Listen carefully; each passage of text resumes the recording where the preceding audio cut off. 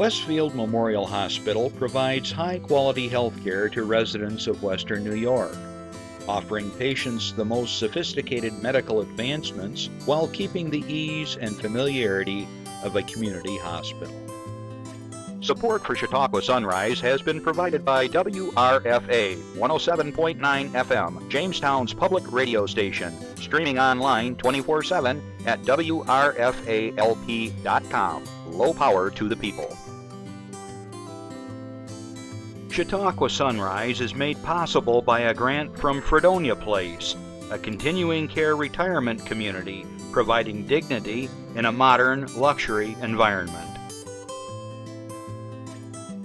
Meter's Restaurant, a family tradition for over 50 years in downtown Ripley, is a proud supporter of Chautauqua Sunrise. Meter's provides all-day dining, banquet services, and custom catering, specializing in pie. Funding for Chautauqua Sunrise is provided in part by the Chautauqua County Industrial Development Agency, with offices in Jamestown and Dunkirk, helping businesses to prosper throughout Chautauqua County. From supporting people with disabilities to enjoy great lives, to providing health care services that are available to anyone, the Resource Center has been improving our county for more than 60 years. Learn more about how the Resource Center makes a positive difference in people's lives.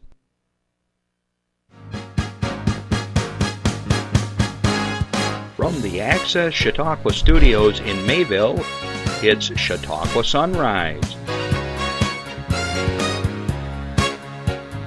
Chautauqua Sunrise is hosted by Doc Hamels and supported by the award-winning volunteers at Access Chautauqua.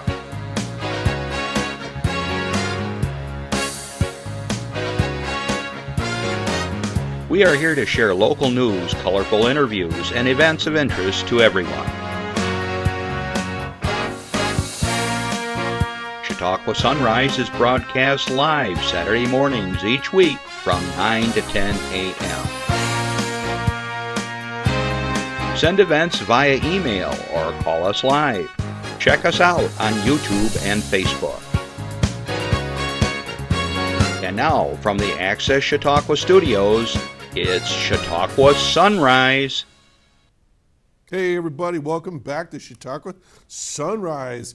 It's been a while since I was here, and we pre-taped last week, and that was a particularly good reason. I was able to accompany my cousin from the Netherlands, Cor Hamels, as he ran the Amish Marathon in Randolph, New York. The Amish didn't run it, but that was the title of it, and he did quite well. He took third place, and then throughout the week, we got to visit with them, he and his wife Krista, and got to see some of the sights of Western New York, and got over to the Rock and Roll Hall of Fame in Cleveland. That was a lot of fun.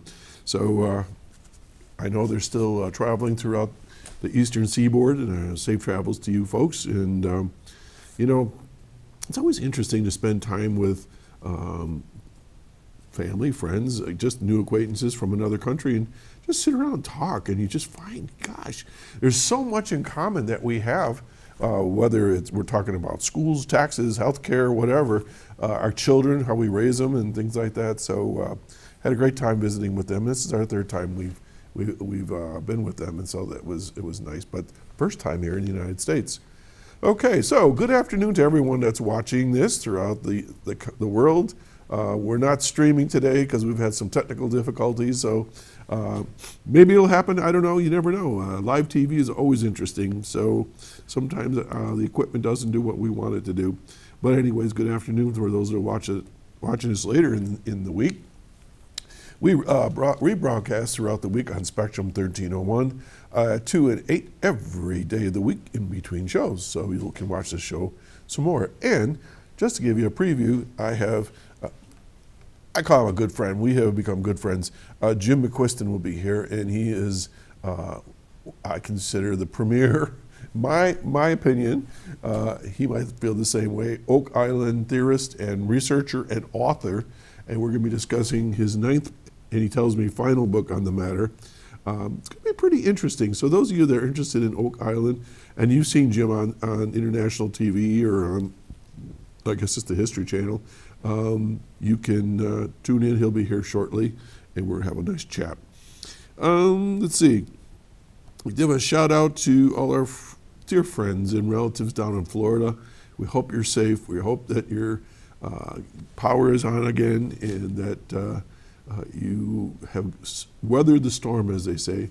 I know that, geez, it's just some horrible devastation down there on the West Coast, around the Tampa, Sanibel Island, and so forth. So our thoughts and prayers go out to all of you that are out there that can watch this. And of course, if there's a need for assistance, I know that as fellow Americans, we always rise to the occasion. So we'll see what the Red Cross or other agencies ask of us. I know we've donated before to other causes. So let's stay tuned on that. I don't have any information, though. I'll still take a couple months of snow over. Oh, you'll take snow. Okay, all right. Well, yeah. Okay. I hope you enjoyed last week's show. We pre-taped, as I said, and it was my pals from the Midnight Crawlers. We had a good time. I know we talked about it afterwards, and they enjoyed playing for you, and I hope you enjoyed the music, and it was a really fun experience for everybody. And with that being said, today at noon, so this is October 1st, by the way, and we'll be up at Point Gratiot Park, and we're going to be playing for the, it's called, let me get the exact title here, Walk to End Alzheimer's, and that's going to be in the big pavilion in Point Gratiot, and we're happy to spend our time with folks that are walking that day, today. And the walk starts at 11:15, I believe, and so there's activities, and there's going to be food, and of course us providing music for 2 hours, and exhibits, and all kinds of stuff. So you're watching right now, you got plenty of time to watch the show, and head on up to Dunkirk and join in, or you can leave now and watch the show later, whichever you like. Okay, October 1, how did that happen? It's pretty hard to believe that last time I talked to everybody here at the show, we were still in summer, and then it was like a big switch, wasn't it? It was like flip, and it got cold and rainy and dropped something like 30 degrees overnight. Wow. You know, whoever decided when fall and summer and all the other two seasons take place, they pretty much got this figured out. So strange. Okay. October 1 also triggers, let's see, I gotta get my correct hand. Here we go, up this way, it's on my left side. In the camera monitor, everything looks backwards to me. But we put out our pink ribbon here as a reminder to me and for all of you that this is Breast Cancer Awareness Month. And we've done this now for 9 years in a row, and we will keep doing it forever, as long as we can, to remind you that, ladies, please, do yourself and all of us a favor, get your mammograms. You know, we often don't want to go to the doctor because we don't want to hear bad news. Well, I think a little bad news is better than a lot of horrific bad news. So get over there, get your mammograms. All your hospitals locally offer them. One of my underwriters, Westfield Memorial Hospital, I know has a great mammogram setup there. And I would hope that you would also keep in mind that men can get breast cancer as well. And if you have any concerns, if you feel a lump or something along these lines in your breast area, please check it out. Also, check it out with your doctor, that is. Also, for your information, and this could be at other hospitals as well, I don't know, but my Rotary Club a few years ago, when I happened to be president at the time, I'm real proud of this, we donated money to buy models of the human breast that have simulated tumors in these models of the breast, and it's latex material, so it feels very, very close to the real thing. And you can go there when you're having your examination, and they'll help you feel in this model to see what it would feel like if you happen to have a lump. And sometimes it's not cancer, sometimes it's just fatty tissue and so on. But get it checked out. I had a member of my family had a breast removed due to cancer. I had another member of my family that had a suspicious spot in their breast, and now it's been marked, and they track it. So sometimes it's radical, sometimes it's nothing. But give yourselves a sense of ease and well-being, and know what the situation is, and if it needs something needs to be done, get it done. Don't let it go. Okay? October, Breast Cancer Awareness Month. Shout out to all our friends in Ukraine as always. Good morning, good afternoon, whatever it is over there. I guess we decided it's afternoon by now. So again, our thoughts are with you, and I see that Ukraine has applied for status with to NATO, and boy, something's got to be done over there, but hang in there. Well, I do a shout out to Mark and Tanya Wilson. They've been guests on my show here in the past, and I mentioned that my cousin ran in the marathon over there in Randolph. Good to see Mark and Tanya. They just, I don't know, they have an eternal smile on their face or what, but always smiling. They are so interested in everybody's well-being and health and exercise, and they promote just good, healthy living, and it was just great to see them, so shout out to them. Okay, Justin, you have something I don't have, and I have something you don't have. Okay, Justin is a Harry Potter guy like me, and it was displaying it and walking around here with his new found, what would we call that, sweater? Sweater and robes. Sweater and robes. So he's ready to go to Harry Potter World and hang out in Disney World. Like I told you, when I was down there, everybody was walking around in robes and things like that. But I want to do a shout out to my good friends over at WRFA. I have my own t-shirt, and there it is. And then on the back, it says, low power to the people. Right on, okay? And so good afternoon to all my friends at WRFA 107.9, low power to the people. I have my mug, and we are on your radio show every Tuesday at 1 o'clock. So I have my cool mug and my t-shirt. And for those of you that supported them, thank you, because by supporting them, you're supporting us here, Chautauqua Sunrise. Okay, let's see. I think I got all my notes caught up. So let's go to some announcements. And I know my guest is en route, and we'll see what happens here in a minute. So this is from the Ripley Library, to all those back at my hometown. And I said to them, you know, if you got things coming up, you should send me this stuff so I can announce it. So here we go. Tomorrow, there's a book club that meets at Noble Winery at 1 o'clock tomorrow, Sunday, October 2nd. I get together, discuss a book, sip a little wine, and make a nice afternoon of it. Then, Nutrition with Molly. Let's see here. I hope I got this right. I'm reading it the best I can. October 4th at 6 p.m. at the library. Nutrition with Molly. That's all I know. Then, Burnt Sage. October 6th from 4 to 7 p.m. is a program at the library. Autumn Rag Wreath Workshop. October 8th at 10 a.m. Okay. Local author, October 18th at 6 p.m., Elaine Brodigan. Then Nutrition with Molly again, October 20th at 11 a.m. And then, Justin, you get into this, Jigsaw Puzzle Challenge, October 22nd at 9:30. Now, how cool is this? This is an opportunity to go to your local library, to meet with new folks, to do some activities maybe you've never done before, learn how to make a rug, challenge yourself with a jigsaw. I suppose you all get puzzles and ready, set, go, and whoever gets done first wins something. I don't know. But it sounds like a lot of fun. But where I'm going with this is I've had various people here from various libraries, and your local library is really almost a community center these days of really fun activities for all ages. So please, if you got a rainy day and you're sitting around saying, I've seen all these movies and I got nothing to do, check out your local library. Could be something for you. Okay, let's see what we got here. So coming up, I got some things here, events for the weekend, this weekend right now. In Forestville, they have their fall festival, and it's held at Forestville Central High School at 4 Academy Street.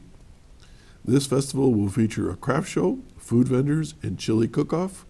On Sunday, there will also be chicken barbecue from noon until sold out at the Forestville Fire Hall, and a parade at 1 p.m., with the lineup starting at the American Legion. For more information today and tomorrow, 965-2675. This next one's kind of interesting. It's today and tomorrow. Jurassic Wonders Dinosaur Drive-Thru from 9 a.m. to 5 p.m., both days at the Chautauqua County Fairgrounds over in Dunkirk. I didn't hear about this. Did you? No. This, see if I can say this correctly. Animatronic Dinosaur Show features life-size dinosaurs that visitors can see and hear from the safety of their own cars. Admission is $13 per car, so squeeze all your friends in there. For tickets or for more information, give them a call at 226-8477. I got to tell my grandson about this. October 1 and 8th, Saints and Sinners Cemetery walking tours and carriage tours at Lakeview Cemetery over in Jamestown, Lakeview Avenue. Saints and Sinners.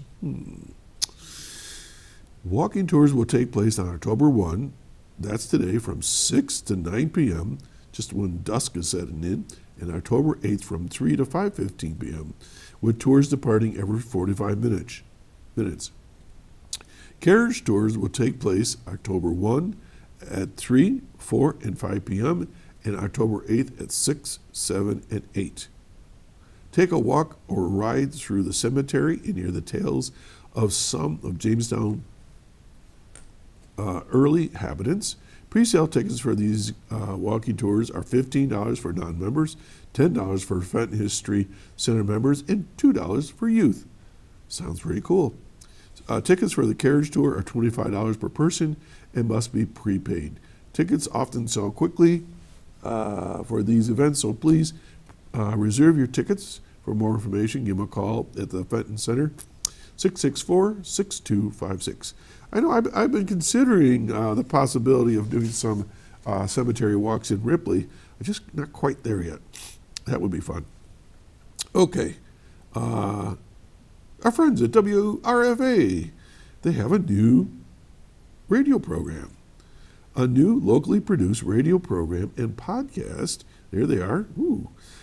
Focusing on various social and women's issues affecting the community is making its debut this fall in Jamestown. Lovely ladies there.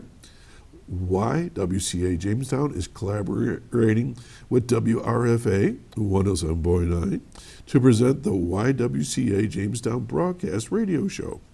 The program will broadcast twice each week on 107.9 in Jamestown, and all episodes will also be available on demand online. The YWCA Jamestown broadcast will feature members of the local YWCA Jamestown team: Hillary Bellin, Indo Kionis, Elise Scott, and Sienna Simon. I apologize if I mispronounced anyone's name. Discussing a variety of issues and topics with various guests from the Jamestown and Chautauqua region. The program will cover a wide range of topics, including diversity, equity, inclusion issues, racial justice and civil rights, empowerment and economic advancement of women and girls, and health and safety of women and girls. The first season of the broadcast programs runs for 30 episodes and is scheduled to start, actually yesterday. So you're going to be able to hear these throughout the months to come. The YWCA Jamestown has been at the forefront of addressing several important issues facing Jamestown and Chautauqua County. They've wanted to educate their listeners about these issues, but due to limited staffing at the radio station, they've been unable to give them the focus and attention they deserve, explained Jason Sample, the WRFA station manager. That's why they reached out to YWCA Jamestown to see if they could assist them in the effort, and they are grateful that they're willing to work with the station on this exciting new project. This partnership provides the YWCA Jamestown with an additional opportunity to meet their mission of eliminating racism and empowering women. Each week, they will work to bring subjects and topics that address racial and gender inequality and highlight issues that women in our community care about, said Amanda Giesing, YWCA Jamestown Executive Director, adding, we are looking forward to hearing more about the passion of our mission and concern for community issues that the YWCA broadcast team will bring to the local airways. So I encourage you that are listening to WRFA locally to have a listen. Also, on my phone, I have the WRFA app, so I can listen to them anywhere I go in the world. And I am so pleased to hear that they're doing some shows on women's rights and so forth, especially with the outcry about the Roe versus Wade, the overturning of the abortion law and so forth. This has become quite a issue as far as women's safety and health. So I'm real pleased that you were able to, they're able to do that. And we've covered some of those issues here as well. Okay, just to wrap things up real quick, I told you about today's walk. They are asking people to wear various colors for the Alzheimer's walk. Blue represents someone with Alzheimer's or another dementia. Purple is for those who have lost someone to the disease. Wear yellow for those currently caring for a person. Orange is for those who support the cause and the association's vision. So again, 10 o'clock today, things start, and then the walk itself, I believe, is 11:15. And then finally, this is one of those, mark your calendars, Black Violin, Give Thanks, Saturday, November 12th. Why am I telling you about this? Because this is one of those that's going to fill up fast, and the tickets are going to go quick. Black Violin is composed of classically trained violinist and violist, Will Baptiste and Kev Marcus, excuse me, who combine their classical training in hip-hop influences to create a distinctive multi-genre sound that is often described as classical boom. The band released their major debut about stereotypes featuring black thought of their roots and MC Pharoah Monch on Universal Music, which debuted at #1 on the Billboard Classical Crossover chart and #4 on the Billboard R&B chart. So, premium seats in loge are $52, orchestra seats are $42, adults $22, children 12 and under, wait a minute, hold on. Orchestra, all right, let me start again. Premium and loge is $52, orchestra is $42, adults is $22, and then I'm not quite sure exactly how this works because they got children in under $22. So I guess you'll have to just check. But anyways, get your tickets early because they're going to fill up fast. So that's going to be again November 12th from 7 p.m. Oh, 2 shows, and then 9 p.m. Okay, so that's all I have for now. We're going to take a little station break, and we'll be right back. This is for you.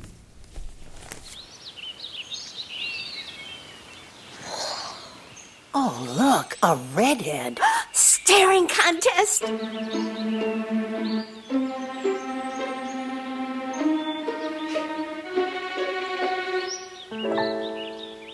You still got it. I know. Come alive with the forest. The dad was cute. You were looking right at us. Visit discovertheforest.org to find a forest near you. Back, and I don't know how you all are doing with this weather change. I got the sniffles. Oh, excuse me. Okay, so my guest is here, and I want to welcome back to the show Jim McQuiston. You've been here, that's like your 4th time here now. Yeah, I think so. You keep writing books, I keep bringing you back. Yeah. So Jim, this is a heady subject. I mean, this has gotten so big. I mean, you and I have talked about this quite a bit of the time, as far as the original idea and where it ended up. So let's see if we can't just have a starting point. There was a show that started 10 years ago called The Curse of Oak Island. The premise was that somebody left some money down in a pit, like I don't know, 300 years ago. They don't know who did it. They don't know if there's treasure down there, but there's been a story about this for years and years and years. And the Lagina brothers and some other folks decided they were going to take over the project. How's that for quick? That's it. And somehow you got involved, and then you wrote 9 books. You told me 5 books ago that was the last one or something like that. Well, I'll tell you, I was first enthralled with the show just because of the big equipment. Yep. You know, the guys with their big expensive toys. But I found this little piece of information. I sent it to them. They got excited about it. I started sending them a lot of emails. Eventually, they asked me to come up. They said, you need to write a book because all this is going to get lost. So my first 3 books were establishing who would have been there, basically, in general, who would have been there at a time that fit a lot of the carbon dating, things like that. All right, so you didn't know the Laginas before this. No. You just sent a cold, hey, I got this information, what do you think? And that's how it all started.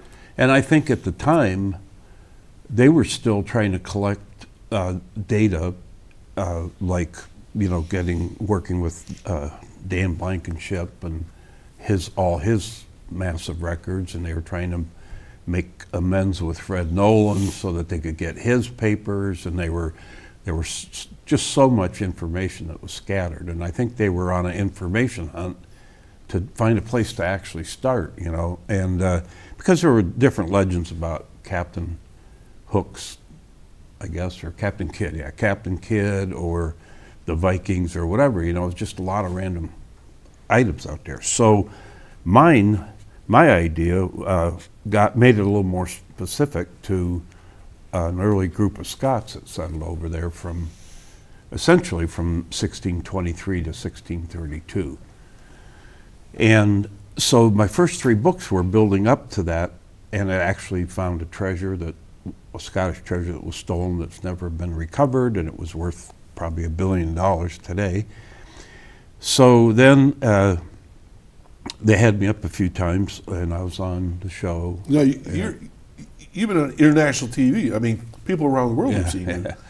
But no, really, I mean, that's quite a thing. So this whole Oak Island mystery thing, it's been going on since, what, 1750 or something? 95. Yeah. Although I think they were looking for it before that. But I mean, that's the first documentation in the papers where these guys found something, all pit, and then there's been different groups of people that have been just destroying the island and digging here and digging there, and we've all been watching it on TV.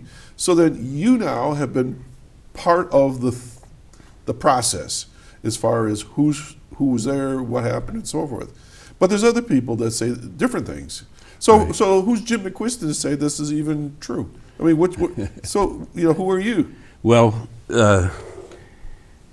I've been studying Scottish history for a long time, and my distant cousin, who is, his name is Sir Ian MacDonald, but his Gaelic patronymic, they call it, is McQuiston, Sir Ian MacDonald McQuiston. He is the premier Knight Baronet of Nova Scotia, and that's how Nova Scotia got its name, and that's how it got settled, was through these Knights Baronet. Now, the family was in the second position up until 1908, and then that line died out. It was the Gordon line.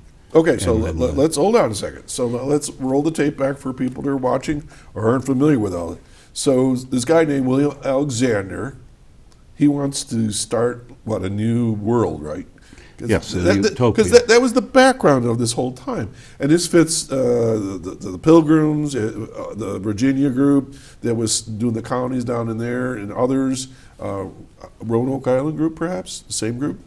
Yeah, basically England was falling apart. All of the old world, you know, their lumber had been quite used up, their resources, and so the King of France and the Queen, originally of England, Queen Elizabeth I, they were trying to send people to find new worlds where they could, you know, reap the minerals and forests and whatever, and hopefully silver and gold. That was on their mind too. And so different groups were sent out as early as 1602. The first group that founded Cape Cod and Martha's Vineyard and all that. That was 1602. But in 1620, they sent the Mayflower and the Pilgrims over. People think it was just some people that bought a boat and jumped on a boat and went, but it wasn't. There was Sir Francis Bacon was behind it. There was a big movement. Right? William Alexander was behind it, and this guy named Thomas Howard was behind it. Well, in my next to the last book, I decoded there's a stone found in the bottom of the money pit, and using a historic code, a well-known historic code, I found Thomas Howard's name on the stone twice. This is the 90-foot stone that they were talking about? Yes. And he was also on William Alexander's map of Nova Scotia from 1624, and Francis Bacon died at his house, and William Alexander, Bacon, and Howard all lived in the same neighborhood. All pals. So, you know, there's too much of that type of information for this to just be a whim. This isn't just, oh, maybe the Vikings went, or I bet it was the Knights Templar. This is an absolute of people who had an interest in that area in the early 1600s and went there. So you connected dots. You have painted the background of the times rather than, like you say, just a bunch of people got on a boat and went over. So if I remember right, so William Alexander is one of these guys that says we need a new world order. We need to, where it's clean air and people can practice their own religions that we hear about with even the Pilgrims and that, religious freedoms and things. And then he comes up with an idea. He talks to one of the kings. The king gives him permission to create Nova Scotia. New Scotland, right? New Scotland, yes. And then you mentioned the Knights Baronet. Who were they?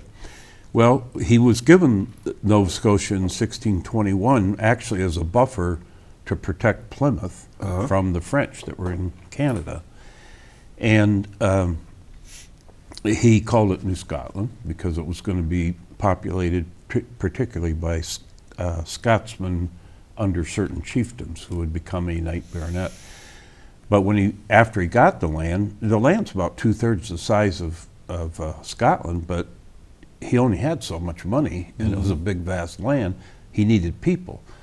So he got this idea with King James to create a new knighthood. And where most knighthoods you would get them by serving the king, going out to battle, something like that. Kind of giving you a thank this you. One, you just got your wallet out. Oh, so it's one of those buy a title. Yes. So like on TV, you get your diploma. Right. And it really upset the rest of the knights, different orders of knighthood, and they protested, and he had to agree to never create anything like this again. But predominantly Highland chiefs, well, even lowland chiefs, but like the McDonalds and the Campbells, the Inneses or McInneses, people like that signed up, and they had to pay quite a bit of money. I've seen one translation of the fee they paid that came out to $500,000 in today's money. So they were heavily invested in So what did they get for their money? They got 16,000 acres of their property and 14,000 acres for them to create a town.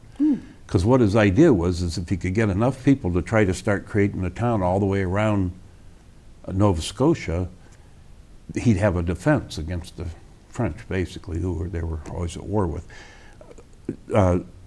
Nova Scotia isn't an island, but it almost is. It's like a peninsula, like the cross of a T, and then it connects to New Brunswick.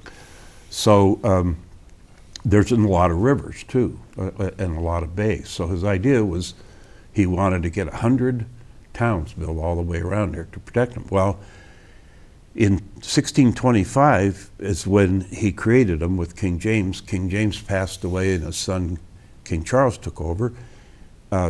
Charles liked the idea too, so he started knighting all these rich people. And they each had to provide 6 men that were skilled craftsmen to go over. So they started shipping them over. And they didn't get the first boat over there till 1628.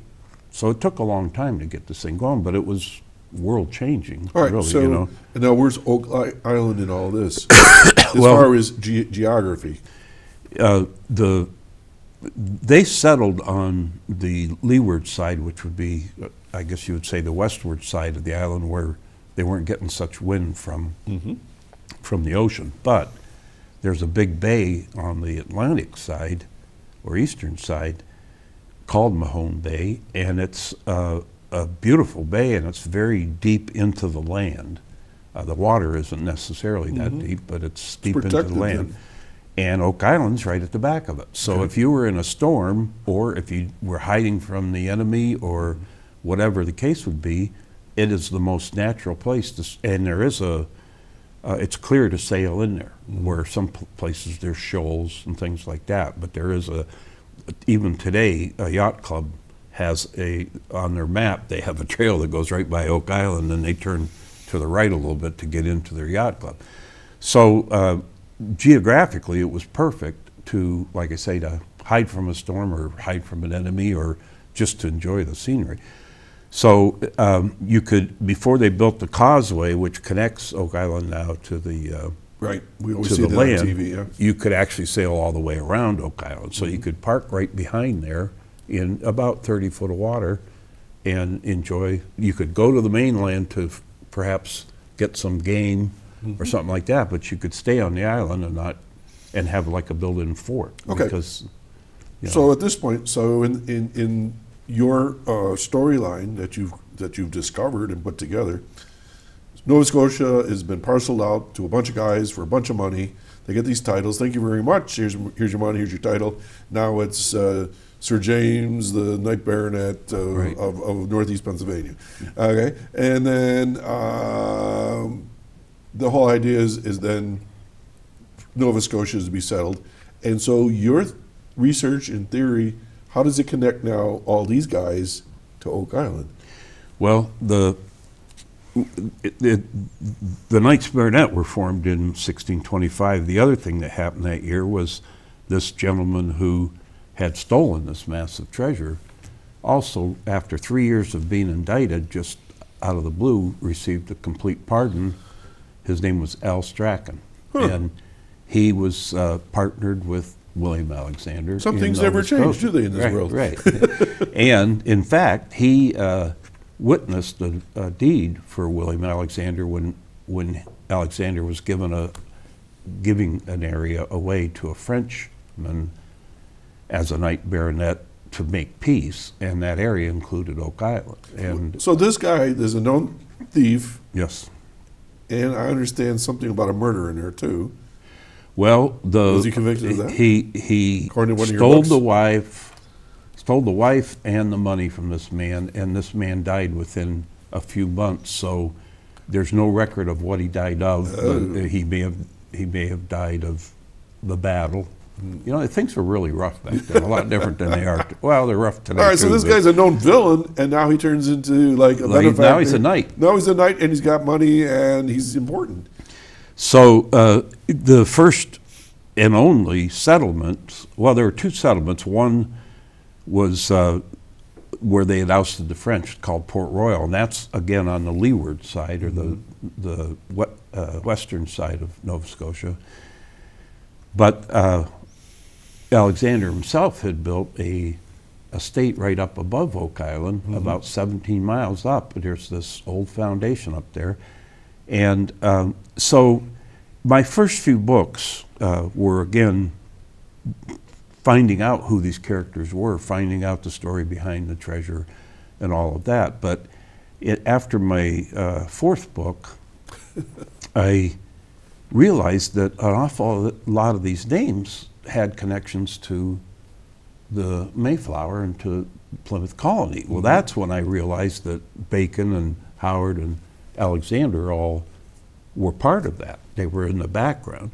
So that's when I wrote this book, which is kind of a genealogy book in the sense that it connects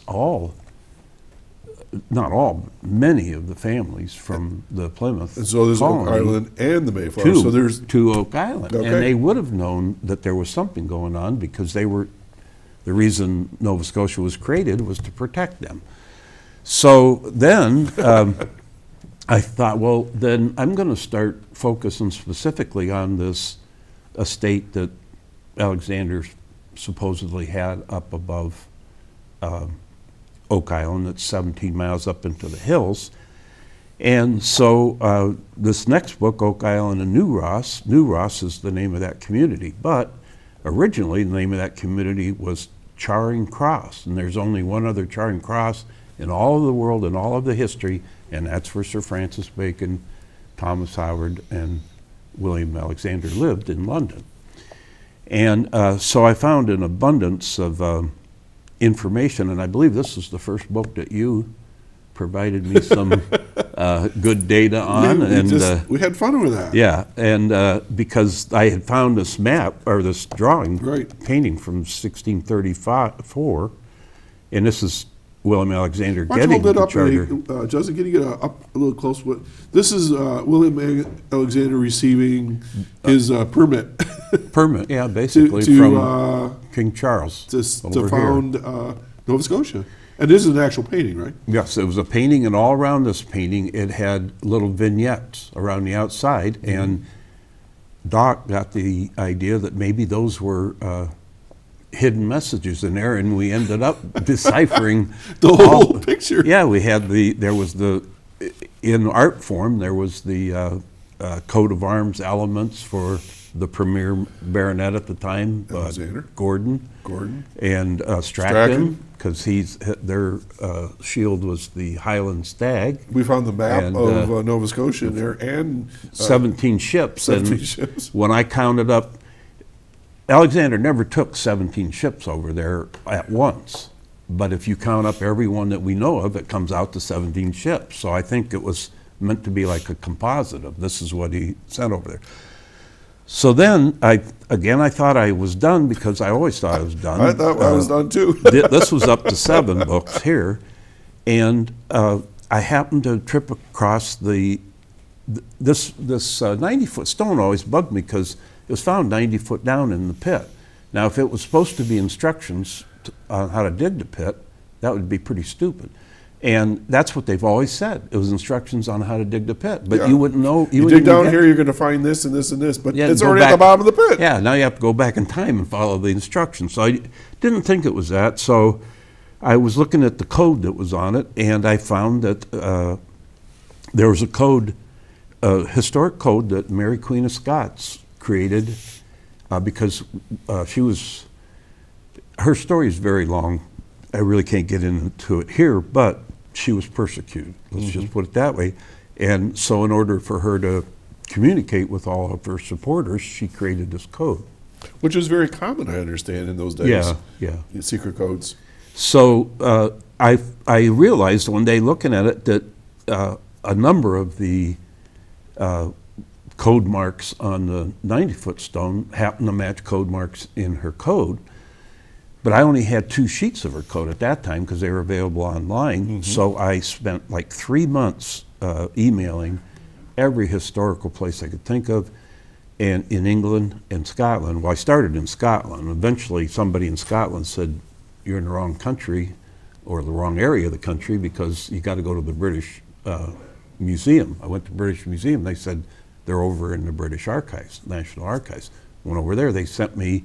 I had to pay for them, but they had never been scanned in. They were in a folder in the back room. Holy mackerel. And there were 100 and, I forget now, 100 and some code sheets, and they'd never been scanned in. So I literally paid them to scan them in for me, so they'd also have a digital copy. So I have the only digital copy in the world that I know of besides them. And every mark on the 90-foot stone was in her code, and you could make sense of the 90-foot stone now. But people will argue with you that a circle shows up with a dot in the middle. It could mean a million different things for different other treasures and things like that. Yeah, but when you get every single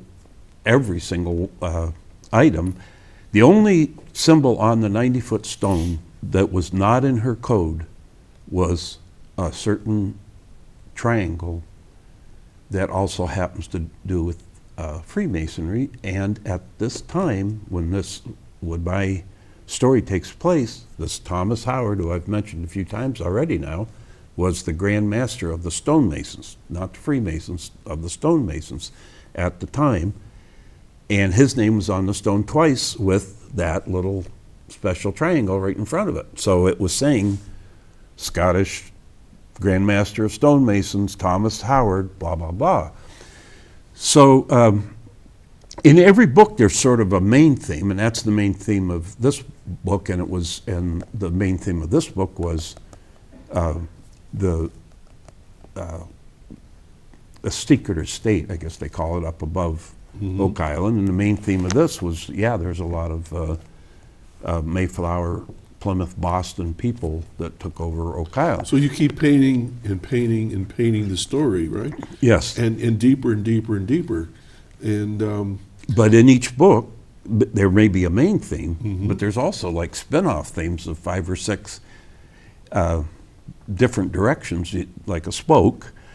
And what they're doing is they're providing just an unbelievable amount of information that says that these were the guys there. I mean, people who were the first searchers and the first settlers on Oak Island, the first searchers on Oak Island go back to these same people, either in Plymouth or Massachusetts or in Scotland, or in the case of Thomas Howard and Francis Bacon.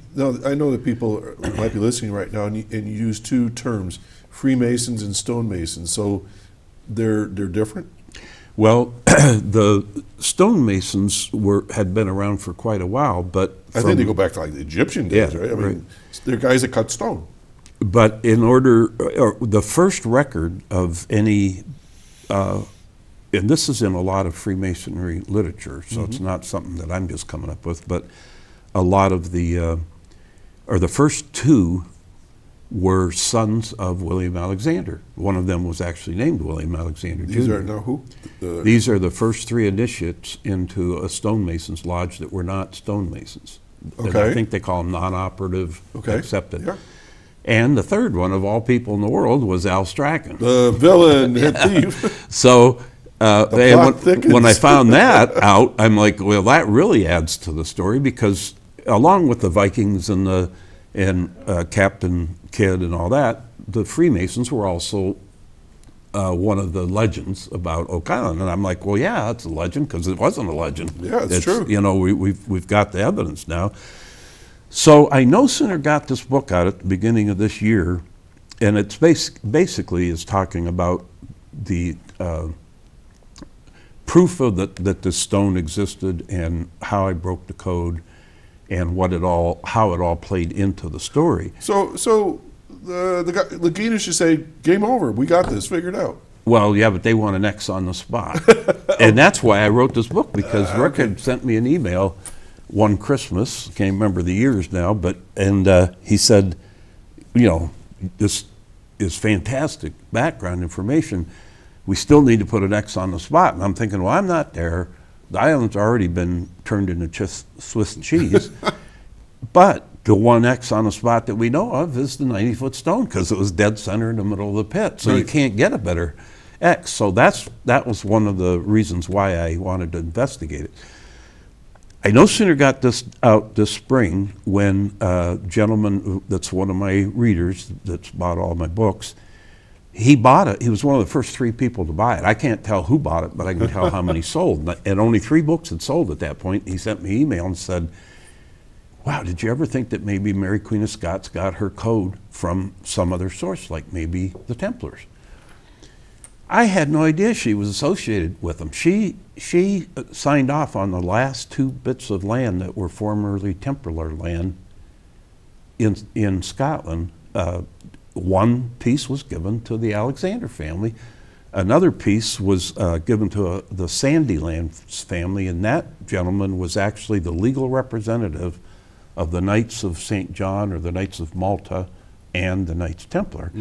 And she said, if you turn in all Templar land, all the final Templar land, I will give you this big chunk of land, and I will make you Lord Sandylands. And those were in the 1500s. So I look at her now as like not always personally involved, but she was like the breaking point between the era of the Templars, it's like a bridge, and the era of the Freemasons. And so I said, You yeah, told me you you're were right. done last time. But when I started looking into it, that's when I started finding all this. So this is my latest book, Oak Island Knights Templar and Freemason. Okay, let's get a close up Freemasonry. on that one because it's kind of a cool cover there. So wait a minute now. You're talking about Knights Templar and Freemasonry. They're two different organizations, right? Right, but there were family connections. There were land connections, and I knew there was something in the background, but I didn't know that I could get that specific. So what I do with this book is I begin with the end of the Templars and their battle at Acre or Acre, depends on how you want to say it, in the Holy Land. Yeah. And the fact that the next to the last known Grand Master of the Knights Templar actually was a forefather of Mary Queen of Scots. And so I identified how it all fell apart at the end. And then my family is the MacDonald family. We're the McQuiston branch of the MacDonald family. And the last Lord of the Isles, which was a kingdom up above Scotland that was sometimes married into the Stuart family and sometimes fought against them, they were dissolved in 1503 when the last Lord of the Isles died. And 2 years later, the King of Scotland gave his wife a piece of land in Edinburgh. And it became, she called it Mary's Chapel after the Blessed Virgin Mary. All right, let's hold that. I'm going to write that down, Mary's Chapel, and I have a caller. Okay. Good morning, caller. Well, good morning. This is Linda Spalding. Hey, How are Lynn. you? How are you doing? I'm good. Good. I just wanted to say I'm very interested in getting your guest book about Oak Island. Okay. Well, Which great. one? Well, I guess it would be the first one because I haven't read anything about it. Have you watched it on TV at all?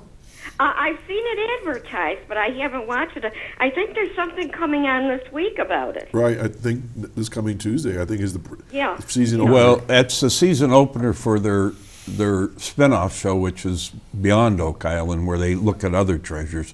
But the actual show, I think, is going to start November 15th. Oh, wow. So the question is, where do you get these books, I guess? Is that the question? Yes, that's I knew there was my a question in there. Well, you can get them on Amazon.com. Also, there's a little bookstore. Genres. Linda knows this place. Right in Westfield that has a few of each book. And that would be the quickest because you can just drive right down there and get it. But they're all available on Amazon. And the reason I go through there is because I self-publish. And it's a self-publishing part of it is relatively simple. Now, one thing you'll notice is all the books are the exact same number of pages, and I have 9 of them. But I would, it's really hard to pick out the one to read first. If you're new to it, I'd probably say Oak Island and New Ross, because that really gives the background of how New Ross was connected to Oak Island. But any one of them will tell a lot about the island. A lot of times I tell people start from the front and go backwards. Start with my latest, go backwards that way. But the original book was called Oak Island, oh boy. I don't remember. 1632, is that the first could be, one? No, that was that was the medallion one. Yeah, Oak Island. See, there's so many books, I'll tell you. But anyway, actually, I'll tell you what it was, because it's right in here. See, other books by this author, and I am that author of Oak Island Missing Links. There it is. That was the first one, and what that was more general of taking each one of these legends, let's say, and paring them down to what historically or logically could be proven, whether they were true or not. What I've found is that a lot of legends have something real behind them, but what happens is the story it's the old parlor game. Did you hear this? And then did you hear this? And by the time it gets around, you know, and a lot of times people want to glorify it or make a better story of it. So it could be a very mundane thing. I had to go here, and then you turn out to be some kind of a hero that charged in at the last minute or whatever. So then, there you go. You can go down and see. Well, I'm looking forward to it. And good luck with everything. Thank you. And I also wanted to say, Doc, the growlers were great. Oh, thank you. I didn't call in because I You didn't want couldn't. to interrupt the music. But you couldn't. It was it was pre-taped, so we weren't it even was here. Pre-taped. Oh, yeah. It was great. Okay, It was really great. I appreciate that. Okay. Yeah. All right. Well, stay tuned, and we'll talk to you later. Okay, have a great Thanks, weekend. Ed. Okay, Jim, we're down to about 4 minutes, so let's keep plugging Okay, along. well, so we'll stick with this one. So Yeah. I found where the chapel was. It was a Mary's. Catholic chapel right in the middle of Edinburgh. Then after the Reformation, it was empty, and it was owned by a guy who actually traced back to the Templars. And in 1618, King Charles sent Sir Francis Bacon, Thomas Howard up to Scotland for something that had to do with real estate. He sent him in November of 1618, and Mary's Chapel was purchased for the Masons in 1618. So once again, another connection. Right. And then other guilds started meeting there because it was a fairly big hall. Right. But that is where the Alexander Boys and Al Strachan were initiated as the first Freemasons, from anything we can tell. So they still carry the name. It's called Edinburgh Lodge Number 1, Mary's Chapel. And they moved out of that area. They have another building, but they still say Mary's Chapel in that other building. So that's the history behind that. So I've connected, in this last book, I've connected a lot of these people that were involved with chartering the chapel originally and then being Freemasons in it to the Knights Templar. This is all pragmatic connections. It's not esoteric, like, oh yeah, they studied this Egyptian and they studied this. It's actual people. There's studying the families and the genealogies, not seriously into the genealogy, but who was connected to who, reveals an incredible amount of information. So that's a lot of my books are built on who was connected to who. Okay, and for those of us that watch the show faithfully every year, lots of wood, bits and pieces, and a lot of it does go back to the era that you're talking, the 1620s, 1630s. So I'm sure you get this question all the time. So is there treasure on Oak Island? Well, I believe there was. I believe there might be some remnants of it left. I think there's a chance that the original diggers got some of it, and then when the first industrial group came in, they might have got some of it too. For instance, a descendant of Al Strachan was one of the early landowners on Oak Island. He may have been one of the people that walked away with it. So, but I think because digging was so erratic back then, and they didn't have big toys like the Laginas have, things got shuffled around a lot. And so I would not give up looking in the pit, because that's where it was originally. And when I was up there in 2021, Rick was telling me about this muon technology where they are detecting little elements that came in from space, and it takes 7 months, but it'll show you chambers under the ground. And I know they did it, and that's what this year's going to be about. Okay, so are you going back to Oak Island? I don't know. Will you be on TV again? I don't know. So we got lots of mysteries there. So Jim, you have connected Knights Templars and the Freemasons in Oak Island. Absolutely. And the book is, one more time? Oak Island, Knights Templar, and Freemason. And you get this down as genres down in Westfield? Yes. Or on Amazon? Or on Amazon. All right. Jim, thanks for coming in. This is fascinating as always. And what's our next project, by the way? You really want to know? Yes! I'm going to take on Skinwalker Ranch. All right, let's do it. You heard it first here, folks. All right, it's a wrap. We can do this all day, but Jim McQuiston, author, researcher for Oak Island and a myriad of other topics, been my guest. So you can watch this over and over again and check other shows that Jim's been on here. And we'll see you next time here on Chautauqua Sunrise. I'm Doc Hamels. See you later. Bye-bye.